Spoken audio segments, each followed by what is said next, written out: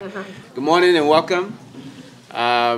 You're here today at the session Digital Inclusion, the Correction System, and Returning Residents. We thank you for making time to join us today. During the next 55 minutes or so, we will attempt to do several things. One is to give you some insights into what people returning to the community face when trying to reintegrate into society where technology is used for all sorts of activities, from the most mundane to the most important. And then we will open it up to the audience for some questions. And yeah, any questions before we get started? Awesome. All right, so to start, I'm gonna let my panelists introduce themselves. And I want you to let the audience know who you are and what makes you, what puts you in a position to speak on the topic of returning citizens and digital inclusion. I'll go first. Hey everyone, how you doing? Name is Jonathan Alvarez from Yonkers, New York. I'm co-founder and executive director of 914 United. We are a program-based mentoring organization working with justice-involved individuals, primarily the youth. A key component of the work that we do is a re-entry mentoring, either one-on-one or group with the detention centers, and also information-based programming such as financial literacy, civic engagement, and a host of other things. As of August 2021, we partnered with STEM Alliance, shout out to Meg in the audience, where we're now providing digital literacy programming to returning citizens. So I'm here to speak on behalf of two different perspectives, my lived experience as a formerly incarcerated person and also as a practitioner in the field. Thank you. Go ahead. Hello, my name is Quinton.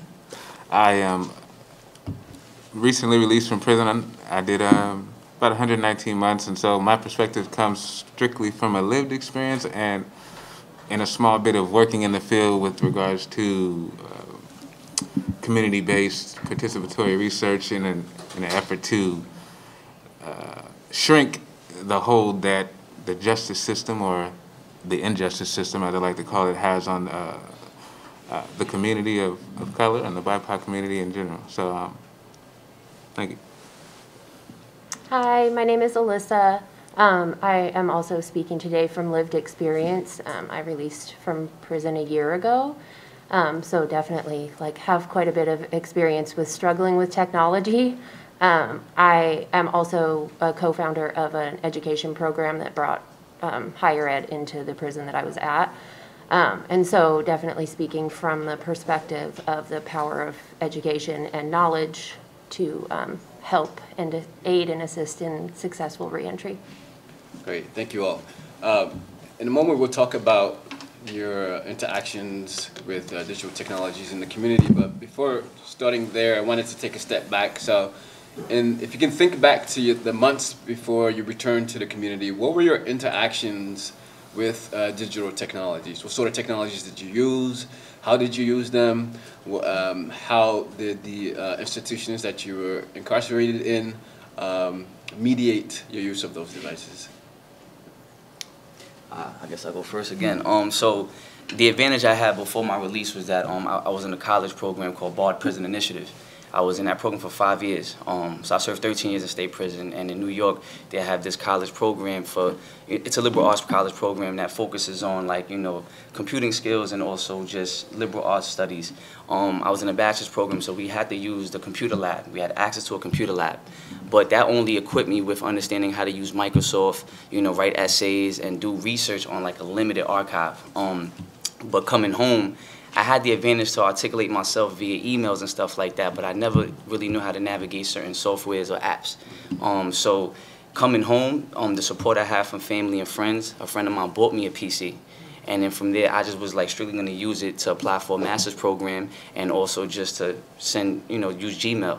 But as you play with the computer, you kind of learn. But I still, even to this day, being home 3 years, I'm still learning, for example, how to book a flight to Portland.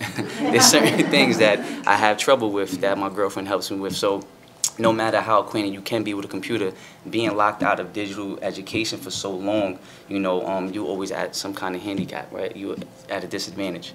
Thank you, Jonathan. Q. So my interactions with technology was, so we have a JPay, and that was, or a JPay computer, which is just a device or a computer that allows you to communicate with the outside world via email and things, and send pictures back and forth.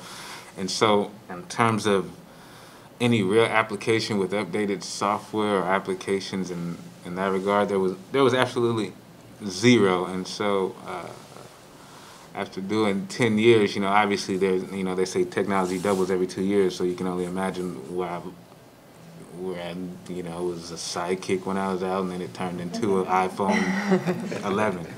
And so not only, navigating that is definitely difficult, but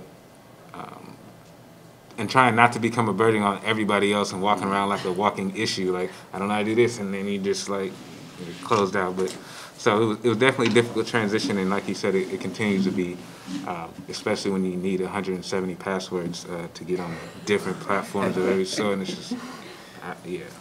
So.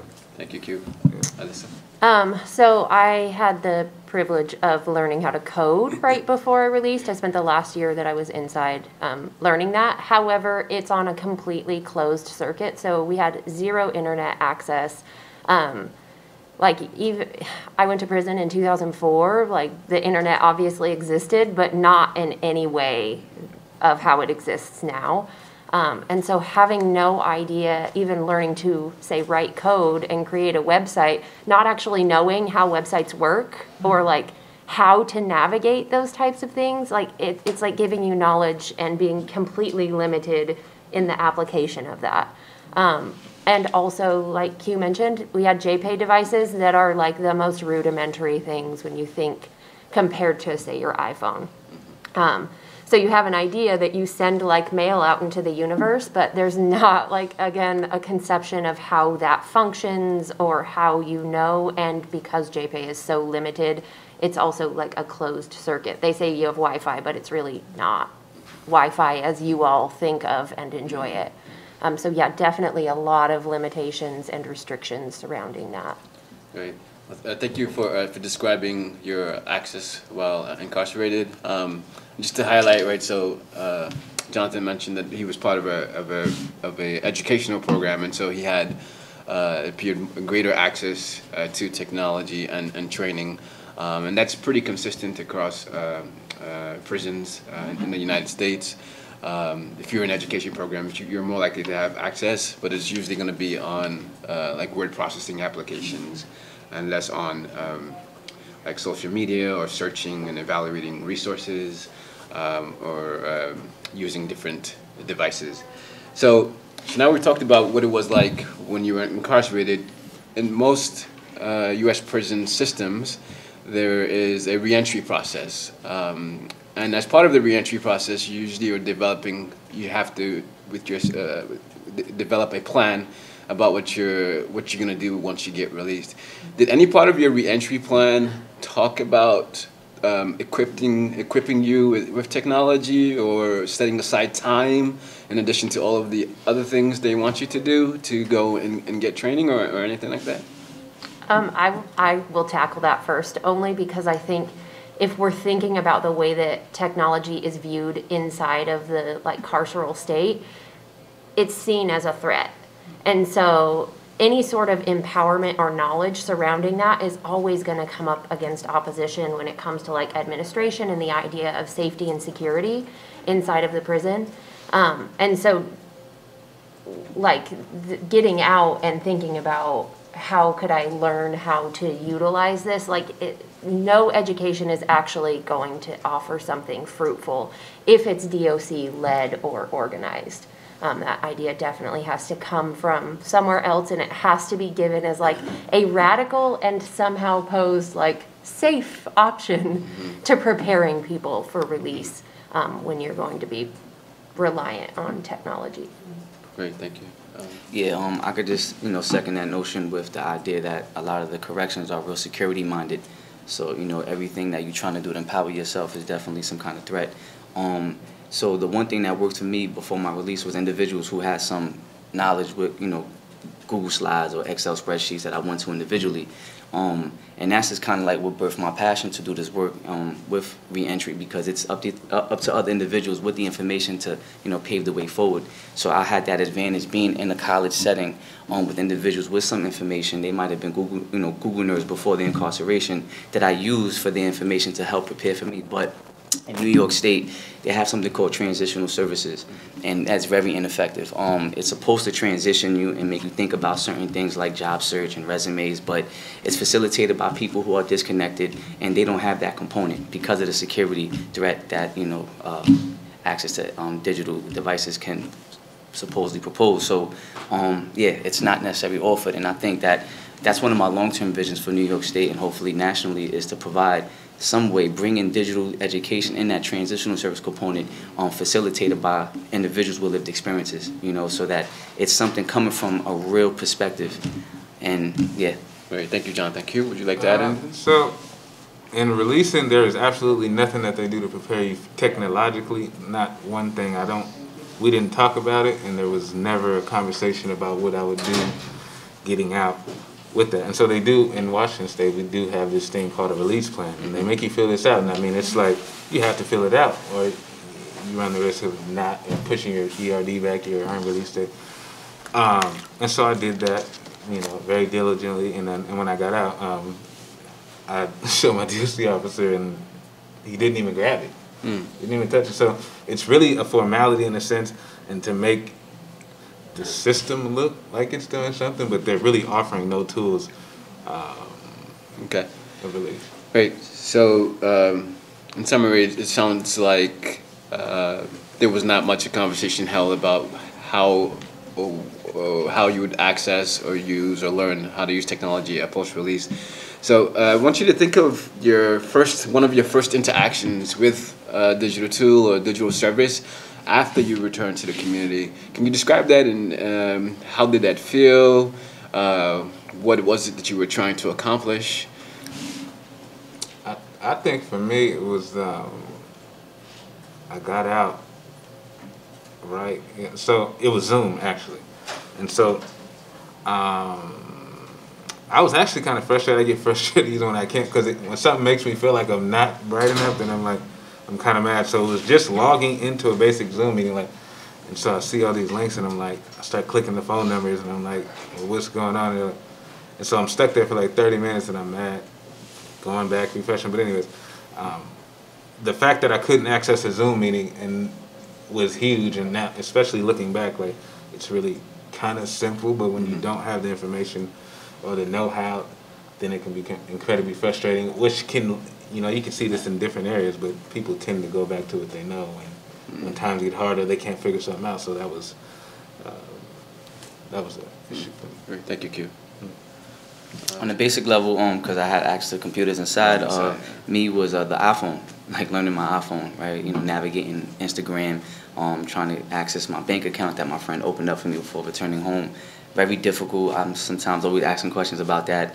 So it was dealing with things that I felt I was either interested in or that I needed. Okay. Cool. And Alyssa?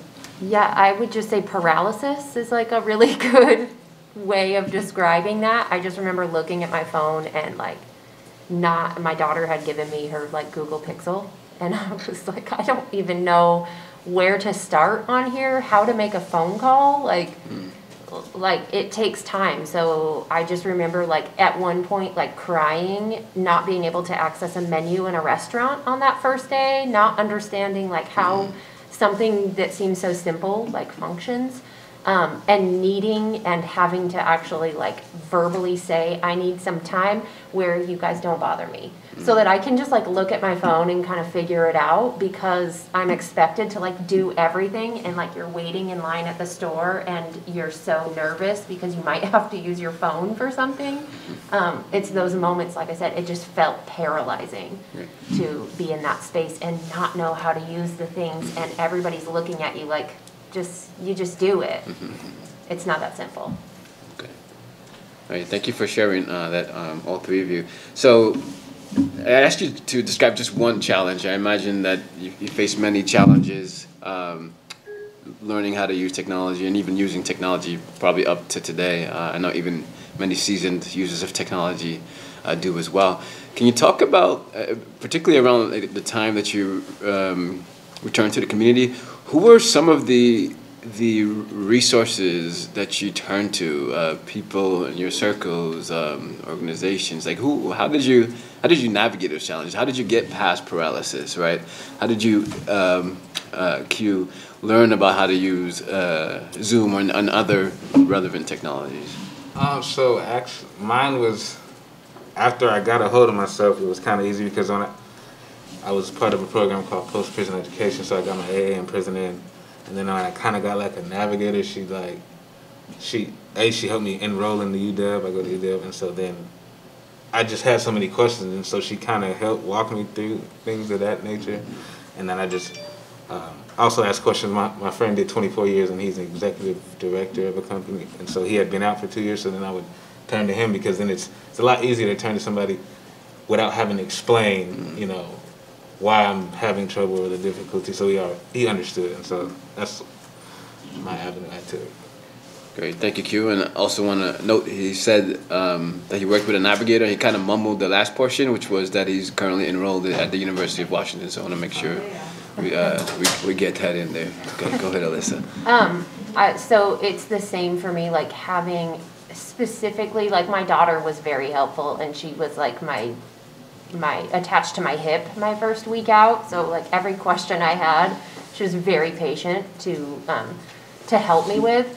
But it was really like I had and have a few formerly incarcerated friends who it's that same thing, like being able to ask somebody questions who has already like struggled through this and gets it and doesn't think that you're weird for not knowing how to do things, and can also like warn you of the pitfalls that I think being an adult and like tackling social media and technology, like I think it's very easy to fall into like pitfalls of like clicking and not knowing where you're going, and where that might lead, and like the dangers of social media, and in many ways, especially being a systems impacted person, that my daughter could not have foreseen, or you know, it's just not something that is her lived experience, and she wouldn't have thought of it.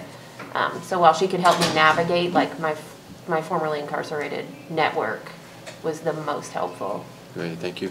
And I wanted to tweak the question a little bit for you, Jonathan, because I know you have you're a service provider as well, and so you're wearing that hat. With the people that you engage with, what are some of the challenges you see them facing, and do you see them ever, like when they get frustrated, what do you do to help them continue to be hopeful about being able to learn how to use it and use technology efficiently and effectively? I mean, the main challenge is just human basic needs. That is before the digital education. Sometimes these individuals are facing, you know, housing issues, right? They're living in shelters. They're in a halfway house, coming home from a federal prison, trying to navigate transport to our program. They can't make it on time. Parole stipulations is a real big one. That compromised the first cohort. So we've done 2 cohorts with STEM Alliance successfully, and a lot of the challenges that we learned was the parole, for example, right? Program started at 6 in person, the halfway houses in the Bronx, which is a whole nother town over, and they can't make it on time because they're parole over, so we're not let them, right? So battling with the parole system has been one big obstacle. And then outside of that, human needs. You know, I try to offer these options, you know, to educate the mind, but if you're not feeding the body, like literally, how can they focus on that? On my way over here, so one individual I've been trying to get in the program, served over 25 years. I helped him get a job. I put him in therapy. I gave him access to that, and he still was looking for housing. He finally found an apartment, and the first thing he said was, now I could take a digital literacy program, right? Like, you have to service those things first before thinking about providing them other things. Great, thank you. Thank you. I have a few more questions here, but I want to open it up to the audience. If you have a question, you can stand up if you speak at the mic, because there's people who's watching from home or their office, and we want to make sure they can hear your question. Hi. First off, thank you so much. This has been super fascinating. My question is, I briefly talked with the juvenile detention centers in Oregon about doing a program that is run by Amazon that's focused on like somewhat early career, not early career, but early education, like stepping into technology. It sounds somewhat like what you had talked about for coding. And it never occurred to me, right, that some of this would be seen as a risk and that there was this threat. So I struggled because I was like, why are you not more interested in this? Like, this is free. This is an opportunity. It's like really easy to use. You don't have to do anything. So my question is, what do you think that we can do to help change that mindset of risk and fear of the technology? Because that seems like the first step in order to improve, is to take away some of that fear from the correction system. Real quick, your name and organization? Oh, I'm Vina, and I am involved with DIN, which is the local digital inclusion network. Thank you.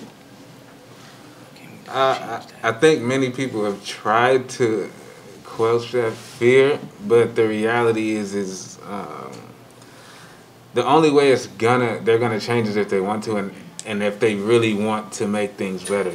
There's really no effort to make things better, because if there was, then things would be different. So, but for me, the internet seems like something that will be of great value to any prison, but until like you can at least satisfy firewalls and things that they say are going to be potential issues, because the truth is they don't want you broadcasting what's really going on behind the walls. So until you can prove that you can stop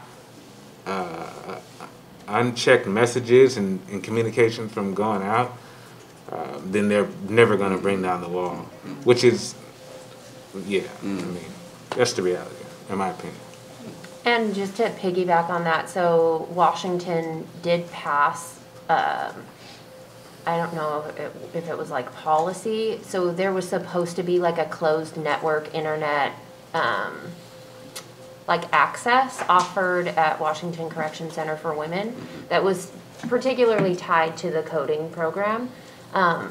And in so many ways it was blocked at the just at the local level at the prison, so that we never actually got to access it. So even though there was a change that said, yes, this will be offered, it has yet to actually be offered.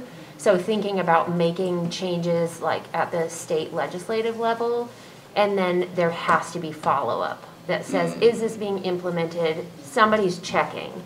There has to be accountability. And that takes the community saying, we're invested in this. We don't see this as a danger. Like, how do you reframe corrections? And you have to get the community kind of on board to support such changes. And that is like broad, right? Because that can be on the left side or the right side, right? Because of the way that corrections are viewed. Thank you. Yeah. I mean, I'm going to just say the same thing, so. Okay, cool. So just to summarize that, it sounds like what I'm hearing is that, one, there needs to be, the prisoners need to feel like there's an incentive, like to making access available and training available. And two, if all lawmakers are going to put in place policies or recommendations about access, then they need to put some teeth behind that, right? Like follow up with it, make sure it's getting applied or followed. And so what I wanted to say actually about Washington State, so for better or for worse, Washington State is actually considered above the, ahead of the curve in terms of making technology accessible when compared to many other states. That being said, we have two people here that were at Washington State correctional facilities. It sounds like they still have a lot of work left to do. Are there any other questions at this time before? Okay. Hi, I'm Gina with Mobile Citizen, and I'm wondering if you all can speak a little bit about your experiences or opportunities for change and differences across the federal versus state and county. And then also there's a lot of, I know, halfway houses that are part of transitioning. Can you kind of identify like maybe your individual experiences as well as areas that we as a country could perhaps look at and for, you know, changing and addressing these issues? I'm gonna just kind of like repeat what I said in my last comment. So in some sense, I was really happy to see yesterday that the broadband has $65 billion, right, being invested into it. But part of me was kind of like scared at the same time because it took us so long to get there. And at the same time, we still have human needs that's not being met. Like, why is not mental health and housing right next to that $65 billion? So on the national level, we need to start putting money, changing policies to fund things that are the root cause analysis to crime, poverty, right, economic opportunities. You know, I'm real big on digital education. I'm a proponent, obviously, but again, on a national level, federal, state, on all levels, we need to figure out how do we address the core needs of the people that we're getting funded for. And what scares me is that a lot of organizations, they're getting paid for the process, not progress. You know, and I emphasize that for a reason because I'm seeing it as a community leader running my nonprofit and seeing what's really going on here. So I gave you an example of a client. He had real issues that I could not address. So housing is one of the biggest things we need to focus on so we could put the computer in it first. Like, we have to work on those things. And that's just one thing that I really want to see. Like, that $65 billion, I was happy to see that we got really far, but it also scared me to see that as a country, you know, this is where we at now, and we're still neglecting other areas. And I'm going to emphasize one thing I talked about earlier with somebody in the kitchen hall, whatever I was at, and it's we need a more holistic approach, right? Right, so my organization, the key component I mentioned was re-entry mentoring, right? You ask the question, how do we help our clients? Supportive counseling, right? Coordinating services that this person needs on many different levels. So we need to start having organizations collaborate so we can provide a whole package, right? You know, housing, mental health, economic opportunities, programming, personal development, and then digital education. We need to have all organizations doing that, because what I'm noticing is that most organizations are in the same race by themselves and they're real individualistic. They're not taking on a collective approach, right? Because they're trying to get to their money, their funding, so they're focused on their numbers, right? But then it's actually just looking at tech. But what about these other things that if you was to collaborate, you can bring together as a holistic approach so that you can service that one person effectively? You know, so we here just chasing, trying to get money for tech education, but we're not thinking about people dying from gun violence, poverty, homelessness. There's so many things going on now. When I seen that number, I kind of got scared, and in the sense that I think that as practitioners, professionals, academics, we're almost living in like a self-deception, in a sense, like a false reality of things, because there's real things that we need to address. And you could tell I'm passionate because I'm coming from that, right? And I'm dealing with these people, or my people, in a day-to-day. So, you know, just need to change the perspective of how funding is being distributed, you know, and again, let's emphasize the collective approach over individualism, right? Let's emphasize collaboration and, you know, not put competition over community.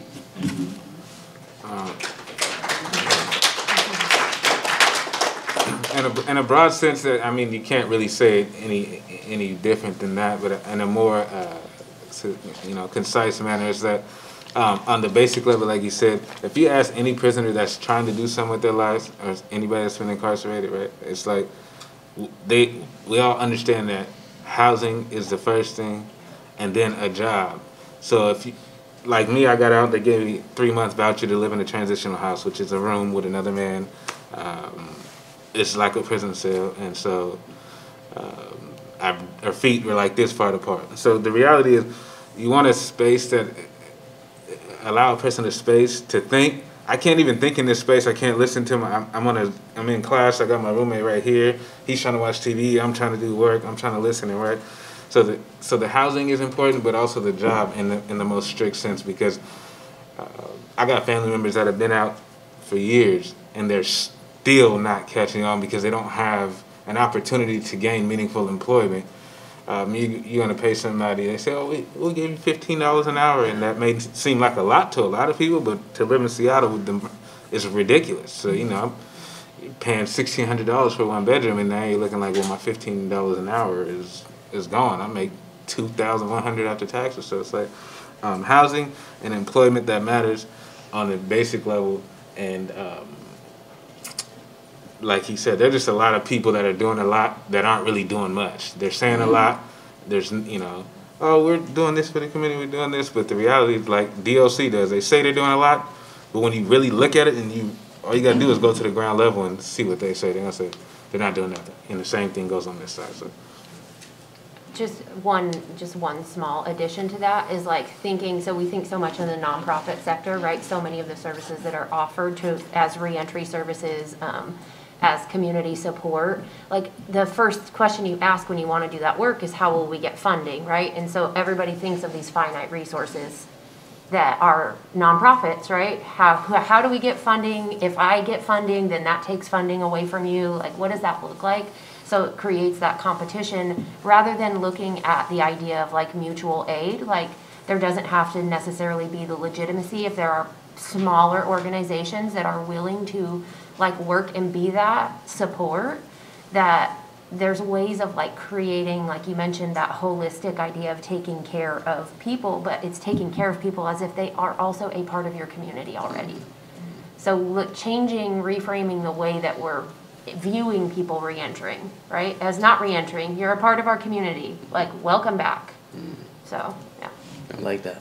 Great, thank you all. I mean, just I guess to summarize, I mean, a lot of richness in there, and I'm sure won't do justice to it, but you know, doing holistic approaches that are multi-pronged and that consider the human in their entirety is how we get to a nation where everyone has high levels of digital literacy and able to use the tools, right? Because we can't forget these same digital tools are used to look for housing, right? They're used to look for jobs and create resumes and right and figure out what information is already out there about you that your next landlord might use to disqualify you, right? It's used to figure out what your credit score is, right? So whatever approach we use needs to consider the role technology plays in all parts of our lives, but also trying to figure out these basic needs, right? Great.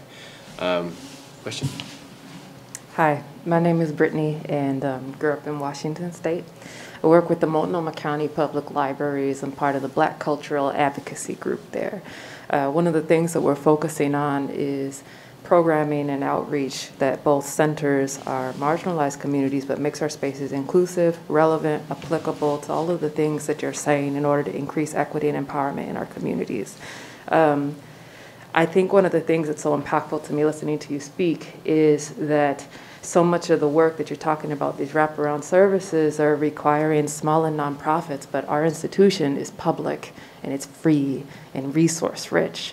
And I guess what I want to know from y'all, because I think the answer's in the room, is if you had an ask of your public spaces, like libraries, like any ask, what would it be that would help you do the work that you're trying to do? What kind of like, I mean, is it spaces? Is it devices? Is it like mentors? Is it, what would be your ask of the spaces that are funded by the public already to help you do exactly what you're saying you need?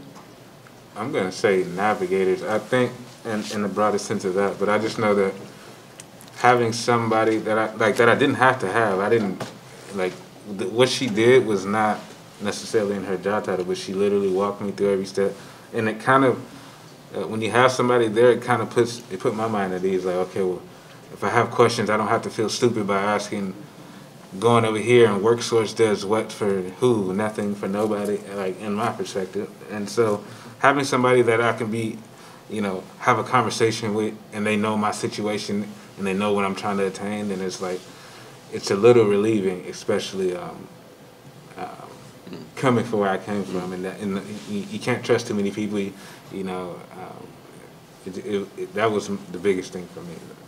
Having somebody that help you navigate, but also that has hands and resources to the things that you need, and they're not passing you off to 3 different people. Oh, I'll go over here, and they send you somebody else, and they send you somebody. So, for me, I'll say active community outreach. So the one issue I see in Yonkers, the public library, they have their own programming, right? That is duplicate services in a sense, right? Like resume building workshops that are focusing on employment. Why not bring in a grassroots organization that's already doing that work and join forces, right? So that, you know, it's not a competitive thing anymore, right? Like y'all coming together to do the same thing. So what happens is, and what I'm noticing with the public library, is that they have all these different services to put their name on those services, right? And kind of save their institution, which for me reflects the leadership. And I think the problem I'm seeing in Westchester is the vanguards must be removed because they come from like an old school conservative. We need more contemporary, fresh blood who is in tune with the community. A lot of individuals, and this speaks to probably a larger issue, is that the leadership are people who are from outside of my community. And I'm kind of tired of seeing that, right? We need a balance of people from within my community leading certain institutions like a big place like the public library, so they don't have no like natural blind spots. Like I consider that natural blind spots. You know what I'm saying? So if you're from the community, you so in tune, you're gonna know about a 914 United doing this service. So why not have a community outreach team connecting with them, the churches and all organizations, to bring their services in here? Some of those organizations may not have space, so now you're killing two birds in one stone. So if that's a similar issue here, like I think just bringing that outreach, increasing that and challenging the leadership if they have those blind spots. Thank you. Thank you. Alyssa, would you like to add anything? No, I think that's, Great. Awesome. Awesome. Exactly. The idea of like reflectivity too, like knowing that you can come into a space and maybe there's not somebody whose system's impacted that works there, but there are people who are trained and they know. So you don't feel odd when you come in and share your story or need to like ask for services, that it's not like, oh, it's because you're this. You know? Thank you. We'll get to you in one moment. Her question made me, it's connected to a question that I had here that I wanted to pose while we have this opportunity.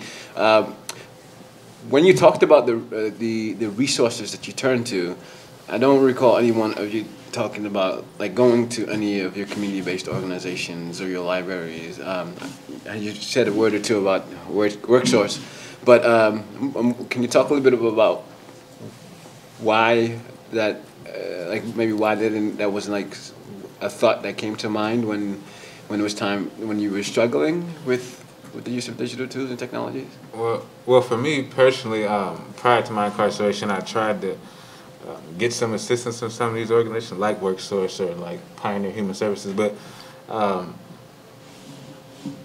at 20 years old, right, at 21 years old, I don't even know how to ask for what I want or what I need. I don't even know what I need, and so I go to WorkSource, and so they're looking at me like, okay, we just have this kid here, he wants some help, and then they're telling me, oh, we can help you build a resume, but a resume only helps you in as much as you know how to apply it.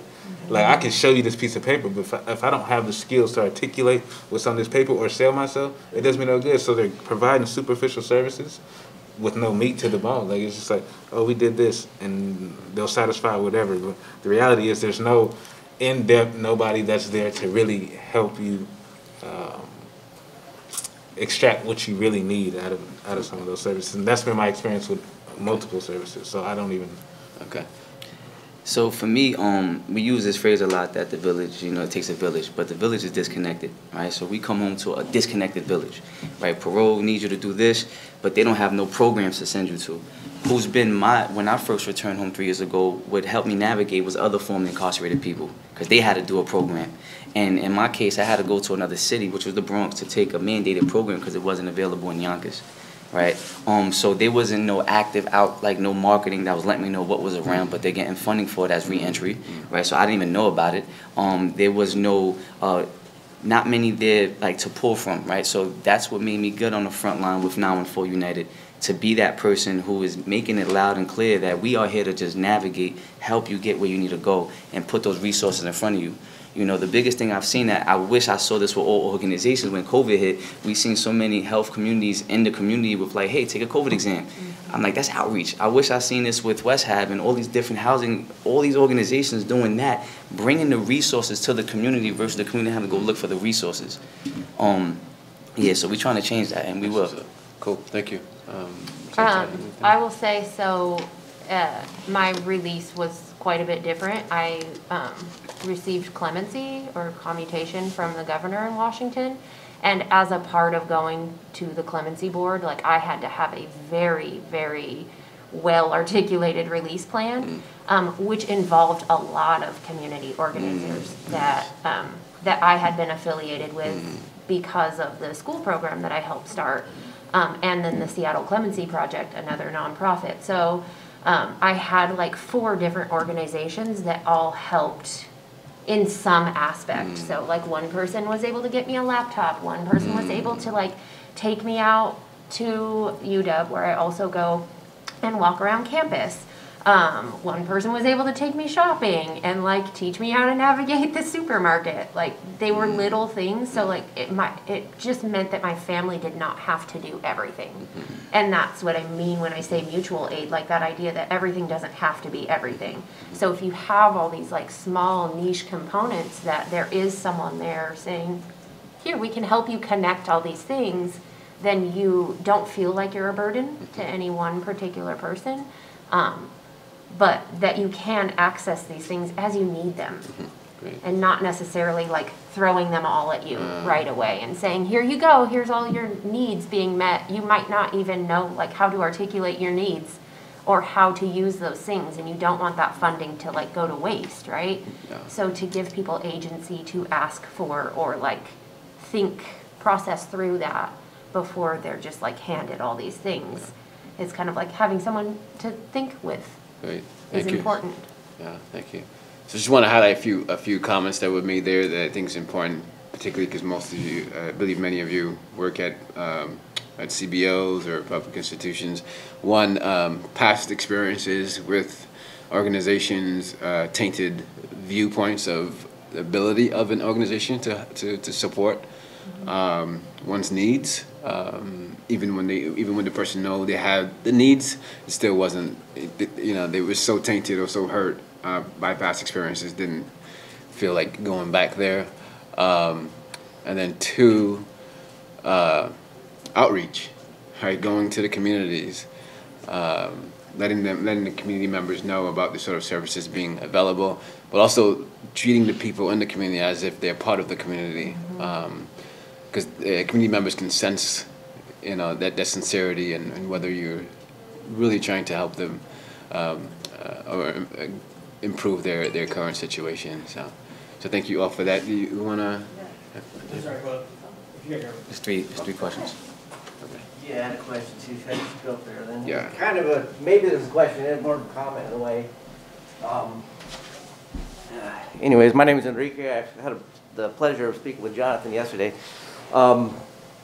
Yeah, so I think something that I've been hearing here, the outreach is good, but I think from some of the folks in the room, here I am with another one of my colleagues over here, I don't really even know, from Multnomah County Library, right? And I do outreach into like the institutions. I'm a person that has a lived experience as well.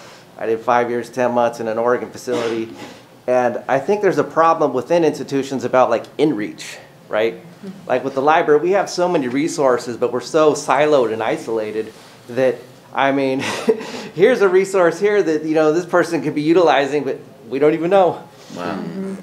And I guess my question is, how do we remedy those sort of things? Maybe it's not just a question for the folks on the panel, but the folks in the room as well. Because like the gentleman mentioned here, every kind of institution wants to put their name on something, right? And then there's a lot of individuals within these institutions, not that I'm, free of that. I'm an individual, I'm an institution, I'm trying to work and trying to do my thing, but, how do we stay more connected with each other, maybe it's, like I said, maybe that's the question, I don't know, but any comments? I think it's kind of like what he was talking about. Is it's the money really in the fight for the research. So you might, like my friend runs a nonprofit and he's in competition with other nonprofits, and so there's a natural clash when we're both running to get to the race, to the finish line first. And so, I couldn't tell you how to remember that, but I would think that it would start right there. Like, how do we pull the money or put organizations together in an effort to have them collaborate collectively instead of fight? I'll answer that by saying just organize. You have to organize. Do your research as an individual. What is going on with other public libraries? Because, seeking information is your burden. Finding out what's going on, pulling resources, people together, and organizing, and then making noise from the bottom, from the grassroots level to challenge the leadership to make them think differently. So why is there a disconnect between you and your colleagues, right? That's an infrastructural issue. So coming together, bringing people together, and making that noise, challenge the status quo. That's the only change we are going to see is when we start from the grassroots level. Just logistically too, there is a lot of problems with in-reach. So thinking about one breaching the wall of a prison, like that idea of like being legitimized to actually enter the prison, offering services that you hope would like bridge from prison to community, but that there is at least in Washington, I don't know if this is like nationwide, but there is a really staunch rule that says like if you're a volunteer here, there is no community connection out here.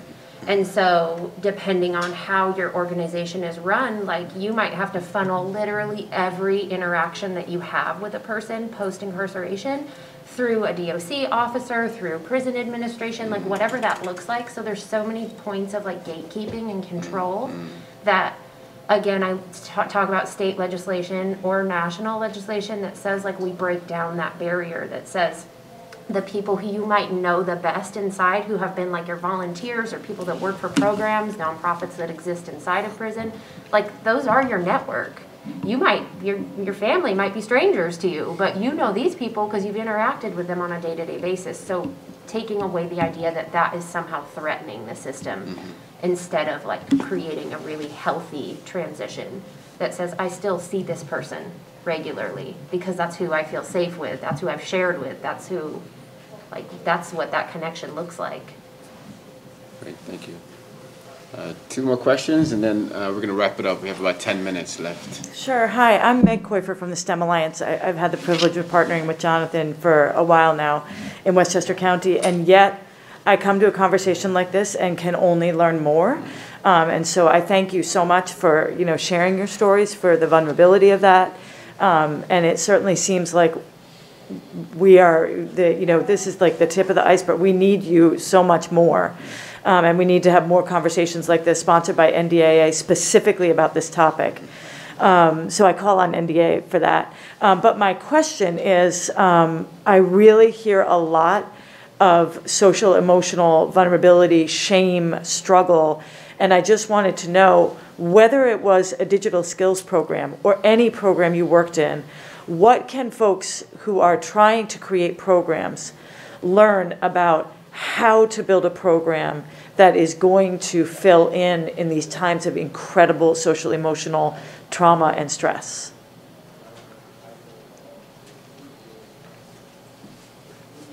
That's a big question. Just naming that, that's a big question. I mean, as simple as like, I do know that Jonathan told us like we need breaks. Like our class was long.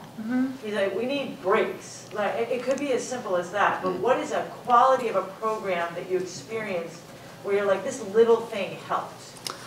For me personally, and I still go through this, is I'm naturally, I don't speak to people. I naturally don't. Like I'm about to graduate from UW next quarter, and I don't know anybody there because I go to class and then I leave, and I go like, and so for me it's smaller, more personal circles because I just don't do well if there's hella people. Like I could sit here and speak and that's fine, but like if this is a different setting, it's weird to me, and so and it's hella uncomfortable, and so Thank you. So having time to be to really look at somebody for who they are and not like as a whole, like this is a group of this is an audience and everybody's watching, right? Now, this is a prisoner and these are all prisoners, these are formerly incarcerated, and looking at me or another person individually definitely helps me feel more comfortable. Like when I'm telling my story, and the last time I did that, I was just like, I felt abused. Like it was the first time I ever told my story, and I was just like, people were like, oh my God, and then I went home and I was just like, these people don't even know me, they don't give a fuck about me. Like I went home and felt like crazy, and I had to stuff all this stuff back down that I went through. And so having a person that actually talks to me and like cares about me or as a person does a lot more for me in terms of sharing my experiences and things like that, or being comfortable. I answer your question with 3 parts. One is doing what you're already doing with us, being very accommodating with your flexibility, learning what's going to work for my participants, right? Being constantly open-minded, like about the timing and stuff like that. But one thing that I do know is just also continuously training your staff for everyone who's in this work on racial equity, right? Unconscious biases. Because sometimes the educator comes in the room and they already have this kind of like nose up in the air of, you know, I'm the authority, right? Changing that dynamic. You're here to learn as well. Every time you enter a new space, constantly train your staff that. And then also think about how do you train and or find facilitators who are culturally adaptable, right? And one of the cohorts I saw, I had to put one of the facilitators to the side and say, hey, in your next segment, like kind of read the room and maybe skip A, because A is so rudimentary that they pass that. Like, read your audience really well. Sometimes we come in with this education and we think that that's what it is, but not really. Sometimes it's actually having the skill set to read people is another form of education that makes the classroom so much more appealing.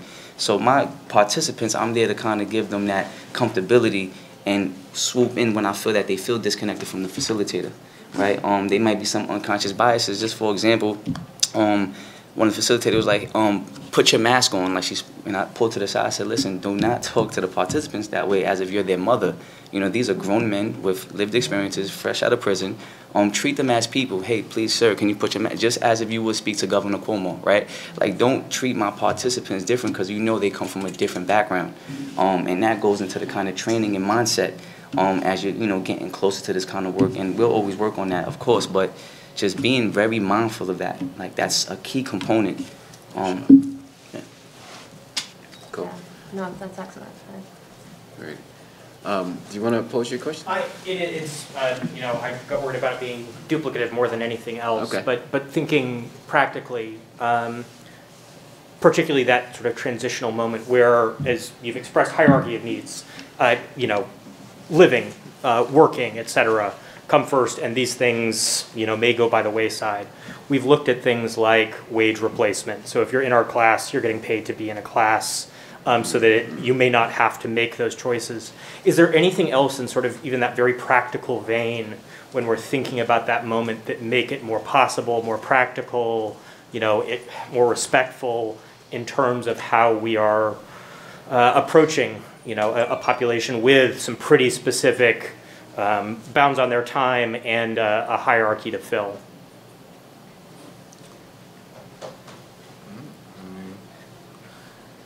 To me, it sounds like that's I mean, for me coming out, that's a good basic start, especially how you articulate, like, a big thing is paying somebody to be in that space, right? So a lot of people, the first thing on my mind when I get out is money, obviously. I'm thinking about money because I need somewhere to stay and I need a means to gain things. And so I think that's important. But kind of in a small digression, I think the important part is trying to team, like, this is your program, and then how does this lead to a job, or how does this lead me to somewhere? Because ultimately, that's, if you're trying to do better, you're, no matter where I'm at, I'm thinking in that direction. So I think that's important.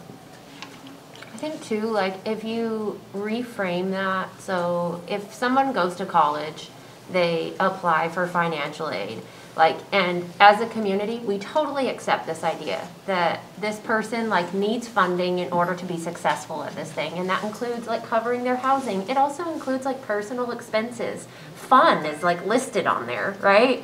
So thinking about, like, if we're willing to accept that we help fund people having a successful educational career, like, why not? You've already paid tons of tax money into having people imprisoned. So why not think about that money or portions of that money also going to help them, like, live and sustain and get their feet on the ground? Like, that, maybe that looks like just a couple months worth of something while people figure out, like, adapt, right?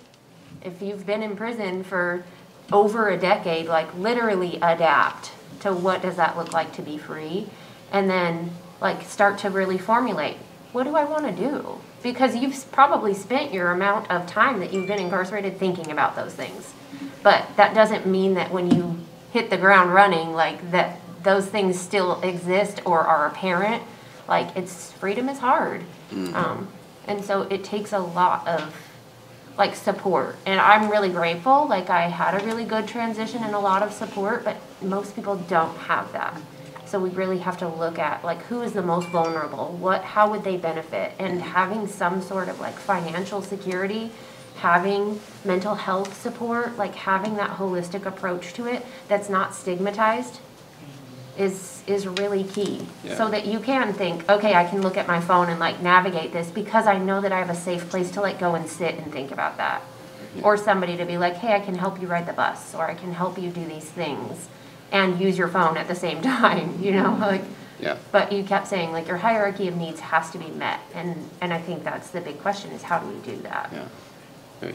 So we're coming up on time. I want to close up really quickly, but before I do that, I just wanted to, there are a few comments that were made and points I want to draw our attention back to. One was this fear about the $65 billion, how that's going to be spent.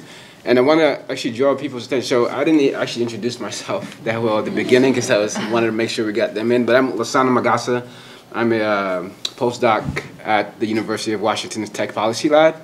I grew up in New York, in Harlem. And one of the things that motivated me to do the work around like digital inclusion was that in my neighborhood, so I went to HBCU, a historical black college university in Virginia, got a degree in computer science, came back to my neighborhood. Everyone that was there when I left was still there, doing the stuff they were doing. They would come to me for financial aid, but I wanted to give them something that lasts longer than the financial aid, right? And so I always encouraged them to come with me, and I'll help them, you know, with resume, learn how to use a computer. But it wasn't always accepted, and their objection was, well, I just got back, I don't got time to learn, right? Because the system doesn't allow me to make time to learn, right? And so we need to think about one, how do we create time for them to be able to learn and have their needs met? Two, I got my master's in library and information studies at Queens College in New York. My master's thesis was on, this was back in like 2000, on the presence of technology in prison libraries. Across the country. There was very little, and there still is very little. But I bring that, and then my dissertation work at the University of Washington was around the digital literacy level of formerly incarcerated people. And just something to highlight. One, there's a lot of talk about digital literacy and digital inclusion. There's, you know, presidents making speeches, there's money being spent. Very little of that money actually makes it to this particular marginalized community, right? Incarcerated and formerly incarcerated people. Very little, if any, right? So we need, you know, if we're gonna do this work and we're serious about serving this community, as someone mentioned earlier, we need to have more focused sessions at organizations like NDIA that bring in people like the people on this panel, and others who have lived experience to help draw the roadmap, right? And to hold whoever is saying they're going to do it, to hold them accountable, right? The people with the lived experience are the ones who have the expertise to know if what is being said and what they say they're doing is actually being accomplished or not, right? And then two other things, and then we'll wrap it up. As it was mentioned, there is some level of technology being introduced into prisons. But if you do your research, and which is part of what I'm doing now, is looking at private-public partnerships between prisons and private technology vendors, right? Because, I mean, in many cases, there's something called like profit sharing, right? In many cases, a lot of these private vendors are actually eating all the costs for putting in the infrastructure, the technology, and everything, and saying it's free, but nothing is free, right? So we need to understand what's already happening if we're gonna bring in interventions that are actually gonna be successful, right? Prisons are saying they're scared of technology or scared of providing access, but they're working with these companies that are giving them kickbacks, right? So what's really going on, right?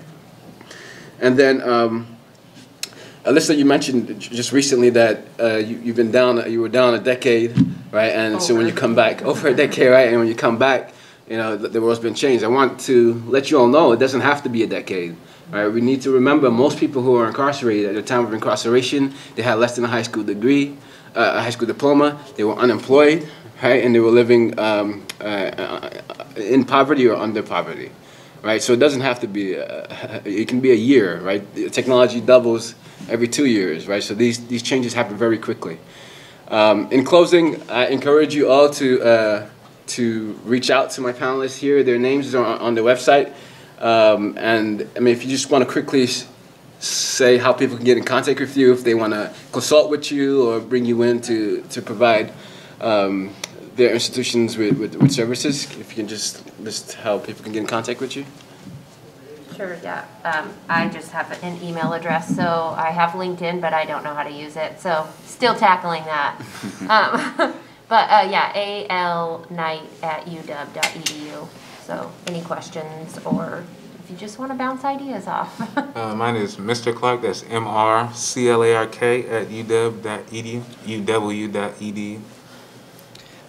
You can find me on LinkedIn at Jonathan Alvarez, or you can Google my name, Jonathan Alvarez, 914 United. A lot of work comes up there. Info@914united.org is the email you can reach me at. www.914united.com is the website. Please reach out, hold me accountable as well. I'm here to be a partner, even though I'm in New York. I'm happy to be here, so please reach out. Yeah, and I also wanted to note, I don't have anyone on this panel representing Portland or Oregon, and I do apologize for that. I did reach out because there are people in this state with expertise as well and with lived experience, and they definitely should have been up here. But I was unable to secure anyone ahead of this session. So thank you all for coming, and enjoy the rest of your conference. I'm not on the website. No,